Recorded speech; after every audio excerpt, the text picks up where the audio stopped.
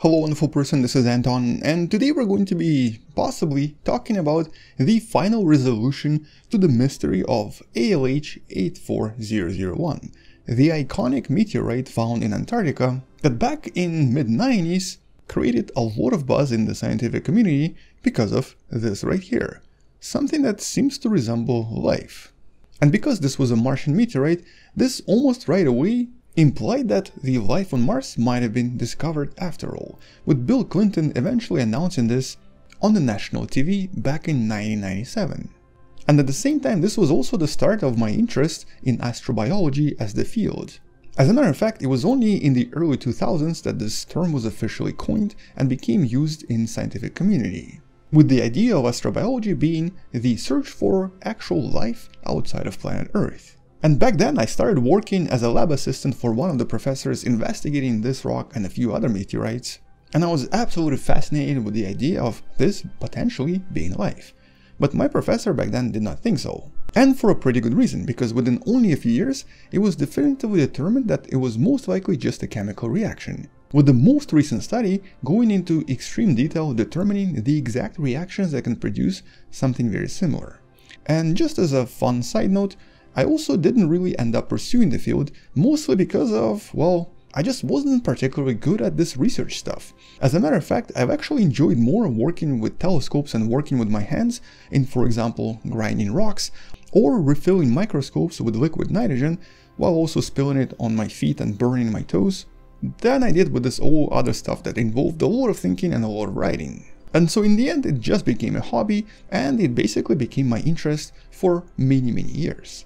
Nevertheless, I never stopped being fascinated with this particular discovery and always wanted to find the closure about, so okay, what exactly happened to create this? What sort of a reaction can produce something that resembles life, resembles some kind of a tiny bacteria? And so this recent study might have potentially answered this question for me, while also obviously providing a little bit more information about what we should be aware of when we find this in future meteorites or other locations around the solar system. But in order to really understand the complexity of all of this, and also just to get the idea what this particular meteorite represents to the scientific community, I wanted to actually start with a bit of a time trip, a bit of a history about how this was discovered. And it all starts with ANSMAT, Antarctic Search for Meteorites, which is a publicly funded program, part of the National Science Foundation, whose main purpose is to look for meteorites in various trans-Antarctic mountains. Here's actually one of the more beautiful pictures of the mountains right here, and this is basically the mountains in Antarctica. And the premise here is pretty simple. Because Antarctica is relatively untouched, and because it's mostly covered in snow, it becomes relatively easy to see various non-snow objects present on the surface. And so, as you can see in this particular picture, right here we have another meteorite discovered by the scientists that basically resembles a black spot in a very large white field. And the way they search for this is by basically driving snowmobiles in Antarctica approximately 30 meters apart, and as they all drive across the snow, they essentially scan for meteorites by looking at the contrast between the ice and the rock itself. They usually do this for approximately 5 to 7 weeks at a time, and then take a break, changing the shifts. Now, generally speaking, once the rock is located, it's documented, it's also GPS tracked, or basically the locations are put into the database. It's then collected into a special Teflon bag, with all the discoveries then published in this newsletter you can find in the description. This is published twice a year, and you can actually see there are quite a lot of publications going many years back. And back in 1984, in this location right here known as the Allen Hills, they've discovered this other rock that you see right here. This was the first rock discovered in 1984, so it's known as ALH 84001. With a total mass of about 2 kilograms or about 4.3 pounds, and generally being a pretty large sample as well. And the initial tests using isotopes determined that this rock landed on the planet approximately 13,000 years ago, or basically that it was lying in the snow for about 13,000 years. But it was blasted away from Mars due to some sort of a collision about 17 million years ago, and so this rock spanned approximately 17 million years traveling across space. Also, at the same time, this is one of the oldest rocks discovered coming from Mars. It very likely formed about 4 billion years ago, with these formations here possibly appearing relatively soon afterwards. And because the original investigation suggested that the chemicals present here very likely were formed in the presence of liquid water, the presence of something that also resembled life made a lot of scientists excited early on, with the actual origin of the rock eventually determined to be the region known as Eos Chasma, the region that you see right here, one of the regions present in the large canyon known as Valles Marineris. And by the way, completely unrelated to this, the scientists have also identified quite a lot of water compounds present in this region as well. The video about this should be somewhere right there or in the description below. And even though all of these initial signs pointed at the possible discovery of life, with the study from 1996 making a pretty strong point, with I guess the main point being that this sort of resembles a modern terrestrial bacteria, eventually this particular study was rejected for several reasons. One of the main reasons is because some scientists were able to create this using normal chemical reactions. The other reason is that, well, this is actually really small. It's approximately 100 to maybe 200 nanometers across, and that's at least 3 times smaller than the smallest bacterium we have here on planet Earth. And so if this was ancient Martian life, it just looked very different and much smaller from what we had on planet Earth. And the size here would be very difficult to explain. Mostly because for a functioning bacteria that's able to reproduce, that's able to do everything, there's really sort of a minimal size limit. And this here is way below that. But the original paper also argued that this could be life because of the other discoveries as well. For example, there was also presence of what's known as magnetite. And in this case, magnetite was embedded in the carbonate rock. And when we find something like this on Earth, it generally means that this came from life.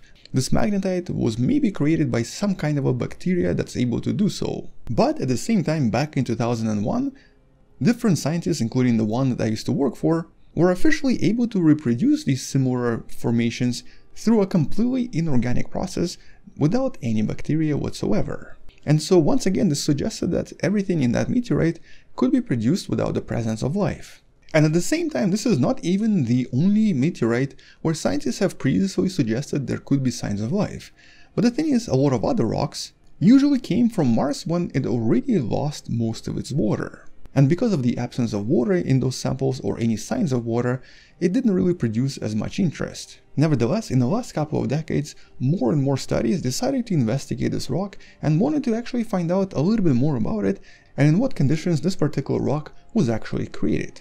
For example, a study from 2011 discovered that the carbonates inside of this meteorite were most likely created at the temperature of about 18 degrees Celsius or about 64 Fahrenheit, and they were also created in the presence of liquid water, carbon dioxide, and very likely in somewhat thick atmosphere.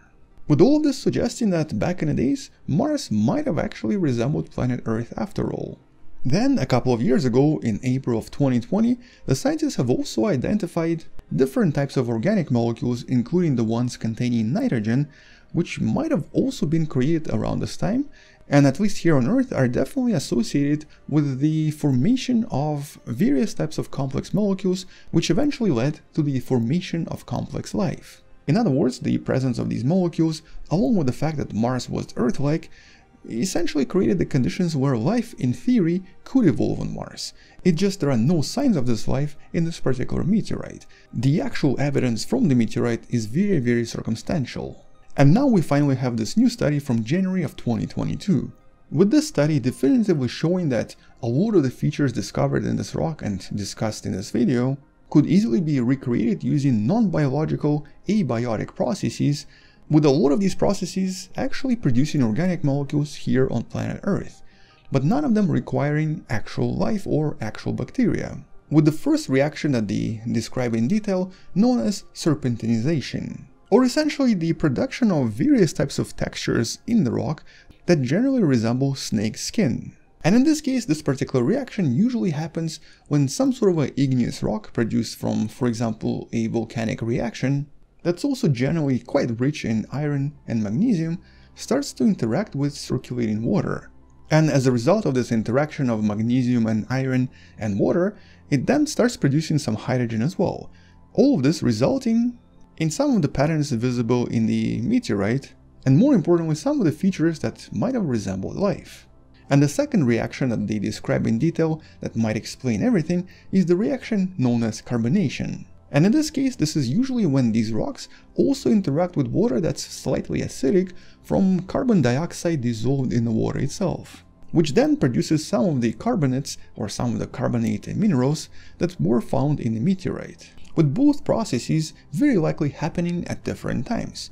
But the scientists in the paper also suggest that all of these processes only lasted for maybe 200 million years or so. Or in other words, after about 200 million years, approximately 3.9 billion years ago, Mars might have started to dry out and the water might have started disappearing and potentially stopping all of these reactions. Today, the scientists refer to this as the Noachian period, and it's when Mars could have looked something like this. And so on this Mars, 3.9 to 4.1 billion years ago, as long as there was some salty water, or specifically what's known as brine, that contained a lot of carbon dioxide on the inside, and as long as it interacted with various igneous rocks, it would be enough to initiate these reactions that would then produce all of this stuff, including of course this iconic shape that resembles a bacterium.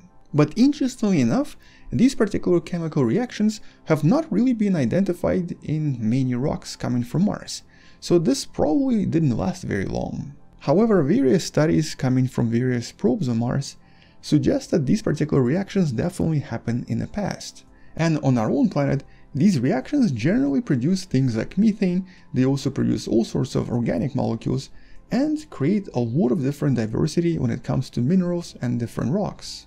As a matter of fact, some of the unusual observations of methane coming from Mars today have been explained using these chemical reactions.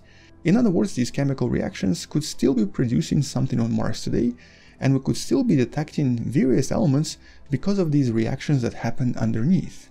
And so in the end, it's a pretty solid explanation and potentially represents the end of the story or the end of the saga of this somewhat famous meteorite. The meteorite that started a lot of careers, ended up producing an entire field of astrobiology, but that also very likely served as a good reminder that we have to be really prudent and really careful when it comes to making these announcements in the future. And anyway, on that note, that's pretty much all I wanted to mention. I'm sure we'll find more meteorites and more unusual discoveries from Mars in the future, so make sure to subscribe because I'm going to be covering them in some of the future videos as well. On that note, thank you for watching, subscribe if you still haven't, share this with someone who loves learning about space and sciences, and maybe support this channel on Patreon by joining a channel membership or by buying the Mars-themed t-shirt that you can find in the description. Stay wonderful, I'll see you tomorrow, and as always, bye bye.